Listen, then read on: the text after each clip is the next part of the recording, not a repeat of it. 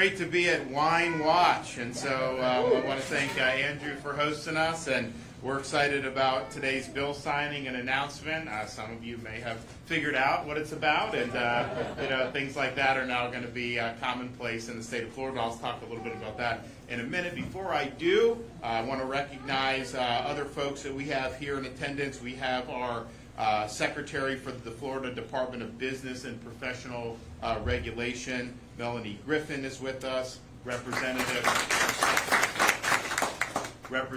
Chip LaMarca. Is this your district, or you include right here too? Oh, okay. Of course, I mentioned Andrew, who's the owner here of Wine Watch. Yeah. And then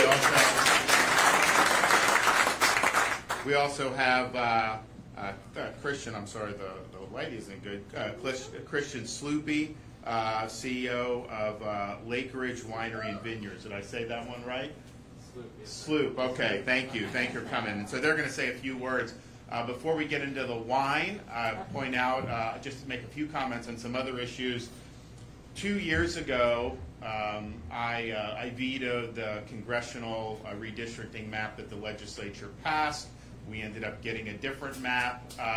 There was a lot of carping back then. A lot of media were saying somehow that map was not going to pass legal muster. There was a lot of gnashing of teeth about that. And so now, last night, there was a 3-judge panel, federal court, 3-0, upheld the map as being constitutional. And that's what we said would happen. And then in our state courts, the First District Court of Appeals upheld the map, and there'll be another review from the Florida Supreme Court, so I don't think you're going to see anything different than what's already been happening. And so you get a lot of gnashing of teeth, you get a lot of people that try to offer analysis, and then once this stuff actually comes into, rubber meets the road, turns out they were full of hot air. But you don't see them go back and say, oh yeah, we were wrong about that. No, they just act like it never happened. The reality is, we were right in 2022 to veto the map. We were right to sign the revised map. And we were right when we said that they would be upheld in the courts as being constitutional. And so that's just where we are 2 years later. Another example of kind of the gnashing of teeth, yesterday it was publicized that Disney has agreed to drop all its claims against the state of Florida. And this was something that, going back 2 years ago, parents' rights in education, people were complaining. We've won on the parents' rights in education in the state of Florida. That is the law of the land, and that's something that parents appreciate. We also said that, in the state of Florida, we're the best state to do business in, but it's wrong to give one company all these special privileges that nobody else gets. And so we dissolved this anachronistic Reedy Creek district that was basically controlled by one company and imposed the state control board over that area. So now that's being governed for the best interests of the state of Florida, not merely for the best interests of one particular company. People gnashed teeth at that. They said that somehow was going to be a problem. And not only has it not been a problem, that board has saved taxpayers millions and millions of dollars because they're governing with transparency and effectiveness. Now, before that board took over in 2023, Disney executed these 11th hour agreements with the old district, which they controlled. So it's basically like doing a contract with yourself, purporting to tie up the land, purporting to impose covenants, all this stuff. And that was portrayed in the media as, oh, Disney has outmaneuvered the state of Florida, not even looking at that these things were not going to pass muster. And that was kind of what they would try to do. Well, yesterday's agreement acknowledges that those covenants and those 11th hour agreements done between the old district and the company are null and void. And so we were right about that. And we were also right that you're not going to have a First Amendment challenge to changing the structure of a local government. So right on parents' rights, right on changing the local government, and right that all the covenants and development agreements done at the 11th hour are in fact null and void. You saw a lot of gnashing of teeth last year talking about, oh, these development agreements, how smart, all this other stuff. Now you don't hear as much about how, but the reality is our position in every single thing we've done over the last 2 years with respect to not just the parents' rights, but also the local government there in Central Florida, every single action that we've taken stands, has been upheld, and will be the law of the land in the state of Florida going forward. So that's just a fact. That was not what a lot of people have been saying over the last 2 years, yet here we are. Final thing I'll say is we have now rescued over 100 Floridians from Haiti. You have a very difficult situation there, and it's our view that if the federal government's not stepping up to do the job that you would expect to rescue American citizens, then by golly, we're going to go in there and help our people. We did it in Israel after the October 7th attack by Hamas, and we're now doing it in Haiti as that country never necessarily well run. There was always been a lot of problems, but it's gotten even worse in the last few weeks. So we're going to keep doing that as long as we think we have people in harm's way, and I'm happy to do that. I thank the Florida Department of Emergency Management for stepping up and getting it done. And it's not just chartering a plane and an orderly people get on. I mean, there are people in situations that require assistance on the ground to be able to get where they need to go, and our guys have been able to do that. So I thank them very much for that, and I'm sure we're going to have more good news in the not-so-distant future. So we're here today to talk about wine and to talk about something that I know is near and dear to the hearts of many people in our state, and to be frank, it's something that was near and dear to the hearts of a lot of people that founded this country. Historians say that wine was used to toast the signing of the Declaration of Independence. It's also been reported that George Washington would drink wine almost every evening.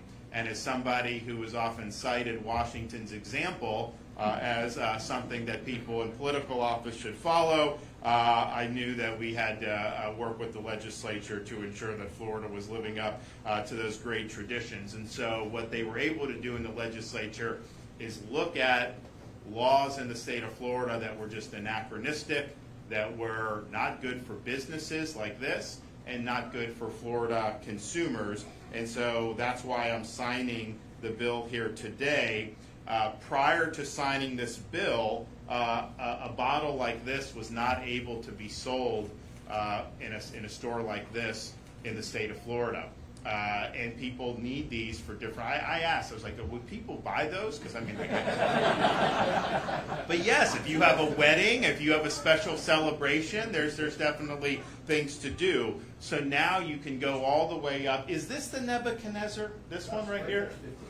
This is the Nebuchadnezzar. So you can go all the way up to 15 liters now in the state of Florida, and that's almost 4 gallons. So it was odd because I think you could have ordered that online, right, to be delivered.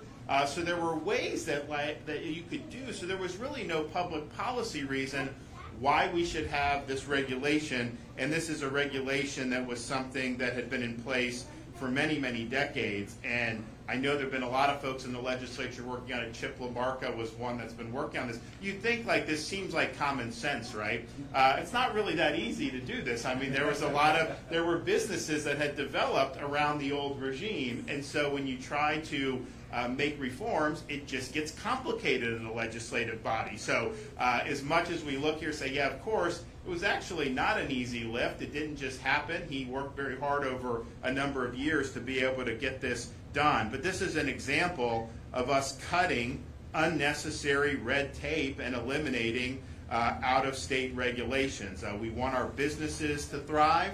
We want our consumers to be happy. And if that means they want to buy and sell a big old bottle of wine like this, then by golly, they're going to be able to do that in the state of Florida. So I thank everybody who's been involved in that. And I think nobody there's no one better to come up and talk about what this will mean for this community and throughout the state than the man behind this in the legislature, Chip LaMarca. Come on. Thank you, Governor. So I've been in the legislature 6 years and served in local government before that. And I think I will probably be known for freeing college athletes and freeing the grapes. But we did some great work with My Safe Florida Home with almost $500 million over the last few years in hardening homes and things like that. Before I start, and I'll be brief, I wanted to mention a few of the elected officials that are here that serve our community. Our newest elected official, Abby Stafford from my city, Lighthouse Point. Commissioner John Herbst from the city of Fort Lauderdale. And I think Commissioner John Brody was here from Coconut Creek. Back there. And also, we all know Shane Strum, who's doing a great job running our hospital system, and Bob Swindell of the Alliance. So this, as the governor said, this seemed like a really easy thing, right? We're just going to repeal this small part of licensing, and DBPR will take care of it. You can buy what you want to buy. And as the governor said, factions of lobbyists, factions of other consumer producers that didn't want you to buy something like this. But for many years, and I might have mentioned his first name last year when I closed on the bill and it still didn't pass, but this was the 5th year I ran the bill again, and this year, and now you have to actually use a bill slot. So I was committed to it, but Jason Unger and this year Jeff Aaron, both from Tallahassee, were very, very helpful on this, and I just want to thank you guys. But this is, as you can see, what we've orchestrated here when they said get some folks here, friends and family, but more importantly, this is an Italian-American owned business, Italian-American governor, and Italian-American state representative. So wine is a big part of our culture, whether it's the American side or the Italian side. I just want to thank the governor for being here, making this a special day for Andrew. Andrew Lapiso and I went to high school together. His late brother and I played in a rock band together, believe it or not, and we just have a lot of history, and people call this home on 7 days a week, but also on Saturday afternoons if you have a bottle of wine you want to do brown bag Saturday. Andrew's just really been a part of the community, and really the free market, allowing to sell which is already legal, just in a different size, was where we were at this. So I just want to thank everyone for being here. Governor, I'm going to turn it back over to you. I think we're going to have the Secretary speak as well. Yeah, come on up. First, I want to thank the governor and you, Representative LaMarca, and your fellow legislators who worked on this bill. Under the governor's leadership, Florida continues to cut red tape and make it easier to do business in our state, which is also important to the department. So I want to give you one more round of applause, Governor, for your commitment to that. As the governor mentioned, the signage of HB 583 into law will allow Florida businesses to sell and purchase wine in glass containers up to 15 liters, as we're seeing here. And while wine lovers across the state rejoice that fact, I want to take a moment to emphasize just how impactful that is for Florida businesses. I have the pleasure of working with 1.7 million licensees, and not only does this bill create a potential cost savings for 51,000 DBPR licensees, it also allows Florida to be competitive with other states who are already selling wine in these larger quantities. When Florida's wine and spirits industry, it has a $10.2 billion impact. And when you account for suppliers, producers, wholesalers, and retailers, that impact grows to more than $17 billion. This industry is a major economic driver in our state, and with a governor who continues to make decisions that are good for business, I am confident we will continue to see our business climate and economy thrive. DBPR is committed to supporting the governor's efforts to continue making it easier to do business in Florida, and we look forward to continued growth of Florida's licensee base, including all of our spirit licensees, as more people and businesses move to Florida and as a result of our governor's business-friendly policies. Thank you for allowing us to be here, and looking forward to the bill signing. All right, well, I just want to say I can't believe this day has finally come. You know, Chip, who I went to high school with, we've been talking about this for years, and the fact that Florida is the #2 market in the country for domestic products. Of course, California's #1. They control 90% or more of all the wine that's grown in the country. We're the #2 market for imported wine products. Well, I mean, maybe #1 after they shut down New York. That was #1 for years. And Florida may have eclipsed them for good. But at the end of the day, when you look at the 500 distributors, wholesalers, and the thousands of retailers like us, this is a huge economic impact. A lot of people may not think we're going to sell a lot of these big bottles, but if the 500 wholesalers just sell a dozen a year, and the thousands of retailers just sell 1 or 2 a year, that amounts to a huge economic impact. And hey, those 2 states I just mentioned have been allowed to sell big bottles for many years. So thanks for, bringing us up to where we needed to be to compete with the big boys, California and New York, in terms of wine sales. So we really appreciate it. Thank you very much for coming here to sign the bill. This is the coolest thing that's happened at Wine Watch ever.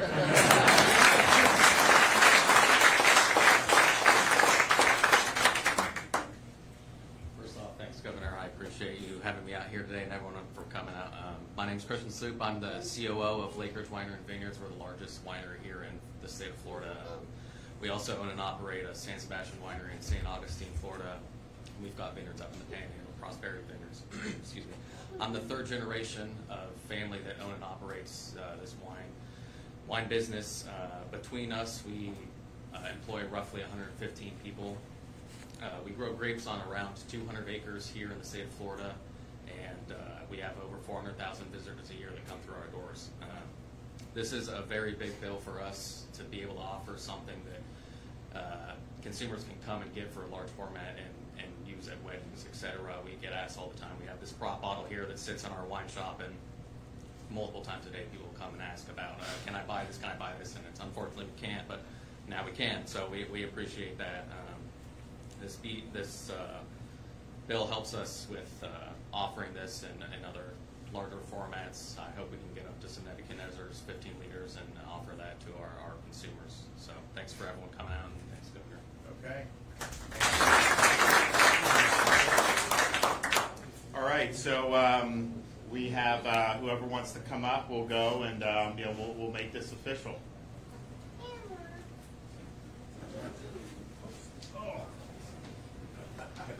All right. Are we going to sign a wine bottle too? Yep. Where's that? We have to go a little high. Okay, well, want to do that now, or just fill it off with the bill at the same time? Okay. All right, so I'll do this. Sign it. Yeah. So just sign right on the top here. All right. All right. Which one? This one? I can sign it wherever. All right, you got that. I'm going to get you to sign this one.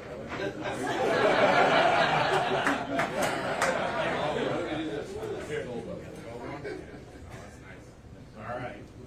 Nebuchadnezzar. All right, leave it out here, and we'll display it with everything else. Is that for sale, Andy?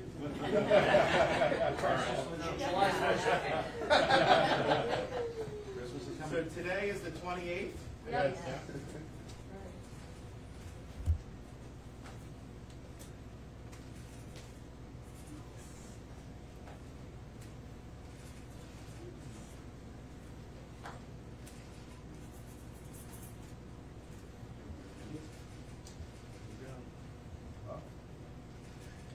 All right, finally. Here it is.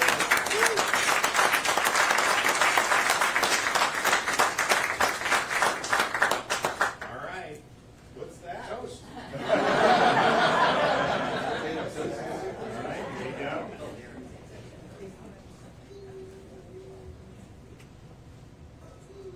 All right, you got it? Yes, sir. All right, so to a good, long overdue piece of legislation. It's also opening day, so best of luck to the Marlins into the race this year.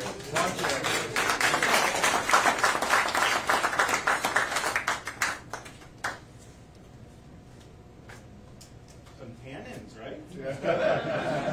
What kind is this? 98 vintage Crystal Jesse Baker. Okay. Oregon. Okay. All right.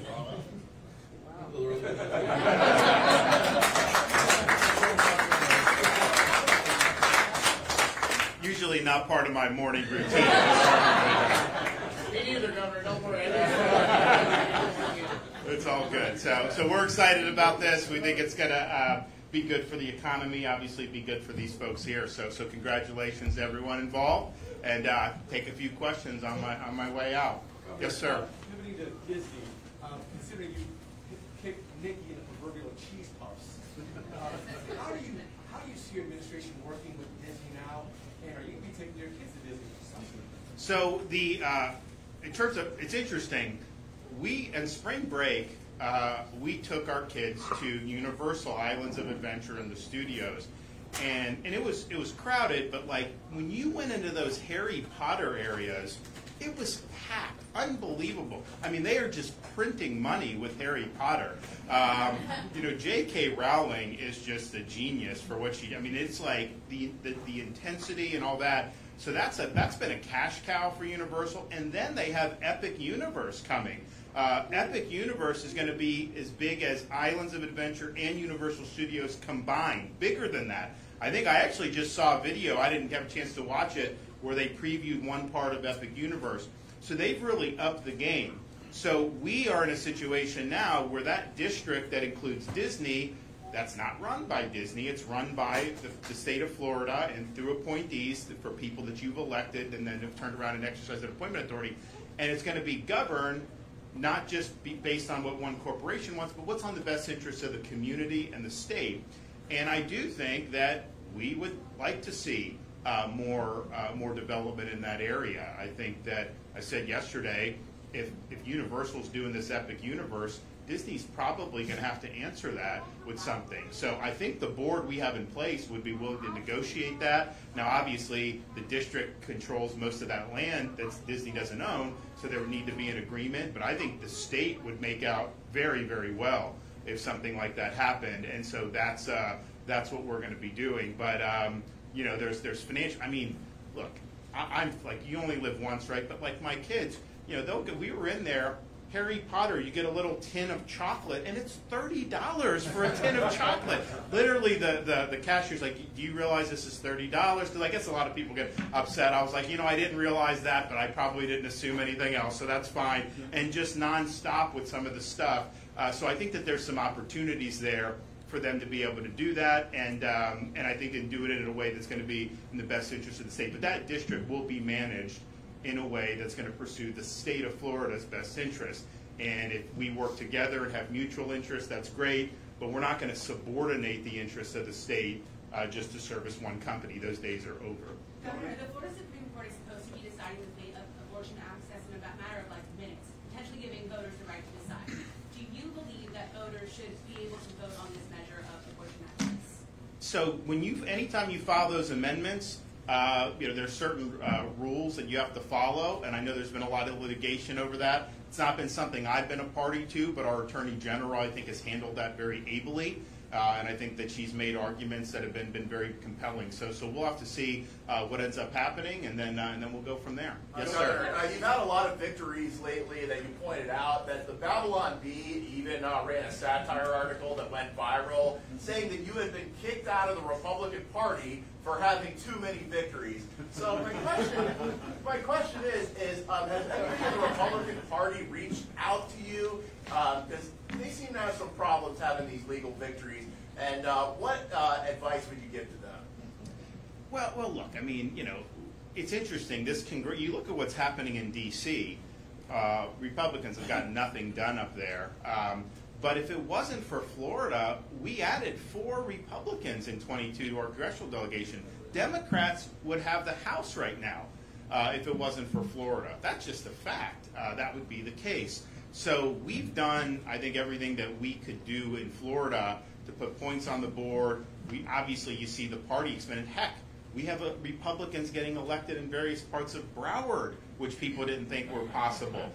You look at Miami-Dade, what happened in 22 there. So this state has moved, I think, in the direction that Republicans have wanted to see all states move, and we're really the model about how you get that done. That is not necessarily something that I think has been replicated in other states. I think other states have actually tried to go about it in a different way, and they're free to do that. But our model obviously works, and what it works is it's not based on, oh yes, we're doing this lever of the party, or we're trying to do this voter registration drive. Like, I'm not saying that doesn't matter, but our movement here in Florida has been driven by results, and it's been driven by doing things that people want to see done. I mean, just yesterday I signed a bill to say, if someone takes over your house, like if you're gone for summer vacation, they take over your house, you show up, you get the sheriff to kick them out. They don't get to assert rights against you. I mean, what world are we living in where you're incentivizing that behavior? So this is just common sense. A lot of stuff that we've done over the years has just been common sense. So I just think it's rooted in success and delivering results. And when you tell people you're going to do something, then do it. And sometimes I'll get asked questions, what about this, what about that? And if I don't think I can get it done, I don't make a promise on things. If I know I can get it done, then I'll say, here's what I'm going to do. And then I go and say, okay, I made that promise, I got to do. I look in Washington, all these guys ran saying we have so much debt, the government's spending too much money. And then what have they done? They just turned around, they did a massive spending increase that's going to add more to the debt. It's not going to help with inflation. It's funding all of Biden's open border policies. So I think that's bad in of itself. But what happens is when you govern in a way that's contrary to how you campaigned and what you told the voters you're due, that creates dissatisfaction. And I think that there's a lot of that with Republican voters across the country right now. I think Florida is one of the exceptions, and there's been other states that have done good things. But I think we've been the leader on all this stuff. So just produce results. That's really the way that you do. And we were talking about some of the business and all this other stuff. California has the highest unemployment rate in the country. They should have the lowest. They have it's a naturally beautiful state, wine industry, all these other things. But we have the lowest unemployment rate amongst large states. Miami-Dade, it's like as low as it's probably ever been. But that is as a result of having good policies. And oh, by the way, in the most recent budget, which I haven't signed yet, but we will over the next couple months, we have another $500 million dedicated to accelerated debt repayment for the state's debt. So as Washington's adding more to the debt, not only are we reducing our debt in Florida, we're accelerating the repayment to where we're able to purchase some of these bonds on the open market at reduced prices, essentially. And so we have the lowest per capita debt in the entire United States of America amongst all 50 states. That is success. That's people see that and they know, yeah, you guys don't have an income tax, which is great, but there would never be a need to have an income tax here because we're not like Illinois where you're a fiscal basket case and you have all these unfunded liabilities and you're running up a lot of debt. Governor, a mile from here, there is a growing homeless camp along I-95 in the rail station. You have homeless living in tents, cars, RVs, and even a sailboat. And it's right next to a very modest working class neighborhood. Literally 2 lanes across from the backyards of these homes. Well, how can we protect our own neighborhoods while we wait for the enforcement and all the legal wrangling over the recent legislation? Well, help is on the way. Our legislation is speaking to exactly the concern that I think your question evinces, is that this has an impact on our communities. What they have done in San Francisco and Los Angeles, first of all, that's not even good for the homeless. That is indulging in the behavior that's causing the epidemic. So it's not even good for them. But it's really bad if you can't walk your dog down the street, you can't have kids going out and playing in a neighborhood because of drug use and homeless that are there. So the legislation that we sign, it says very simply, no public sleeping, no camps on sidewalks, parks, any of these streets. You have a right as a Floridian to live your life without having that impinge on you. And it's the local government's responsibility to ensure that those homeless can be removed to a shelter, and if they run out of shelter space, in an area that is not going to impact the general public, because it hurts property values when this stuff happens. It obviously increases crime and criminal activity. So we are trying to structure this in a way that is going to compel local governments to put their citizens first and to put the law-abiding, productive citizens first and the families first. And if we do that, we're going to do much better. This is a cutting-edge piece of legislation that we did. No one else in the country has done it. And I do understand there are pockets in Florida where we see this. It is not at the scale of a New York or California. In fact, our homeless population has declined by, I think, 11% over the last 5 years. Most of these other places have skyrocketed. But I think it's smart that we're looking at it to make sure that we don't end up going down that road. Same thing with the squatters. The squatters has not been a huge issue in Florida. There have been issues, and we had some people talk about it at the press conference yesterday. But I think mostly it's how does that get weaponized in some of like a New York or a California against homeowners, and it is being weaponized. So we put legal protections to basically say that's not going to happen in the state of Florida. You show up, and especially in South Florida where we have a lot of seasonal residents, someone goes and they go back up to New York for the summer, or they go back up to Pennsylvania or something, and then they come back and somebody's in their condo or their home. You call the sheriff and remove them immediately. That should be the remedy. Shouldn't have to spend 7 months in a legal proceeding to try to figure out whether you can get your own property back. Governor, do you think Broward Schools is meeting its obligation to share referendum money with charter schools? No, not from what I've read, no. I mean, now I haven't spoken to Manny Diaz about that per se, but I think what they were doing is not following the spirit of the law. And these charter programs, look, in Broward, you've got a number of schools that have done very, very well. In fact, our charter population in Florida is now close to 400,000 students. If you look demographically, they would skew low income. They would also skew more racially and ethnically diverse. If you took that almost 400,000 cohort and they were their own state, which is actually as big a student population as a lot of states have total K-12, it would be one of the top 5 or 6 performing states in the country. And so our charter programs have worked in the state of Florida. When they don't do a good job, parents don't send them there, and then the schools have trouble. But we've done things like, we've done this turnaround school program. You had a school in the Panhandle that was just in total disrepair. Charter operator came and took over, and now it's turning around. So I think it's been a good thing to have in this state, and ultimately having choice, both private scholarships. We're getting close to 400,000 kids on private scholarships, charter, and then within school districts you've got a lot of choice. I mean, Miami-Dade has a lot of choice within the school district. I don't know that Broward has as much as Dade does. But there are meaningful choices where I think you probably have close to 1.5 million students in some type of choice program, maybe a magnet, maybe an IB, maybe a charter, maybe a private scholarship school. And that is really, really good for parents. And I do not envy any politician at this point in Florida who's going to try to do this teacher union's bidding and say they want to take away those choices for parents. I think that's a loser politically, and I think it should be a loser. Thank you. Appreciate you guys.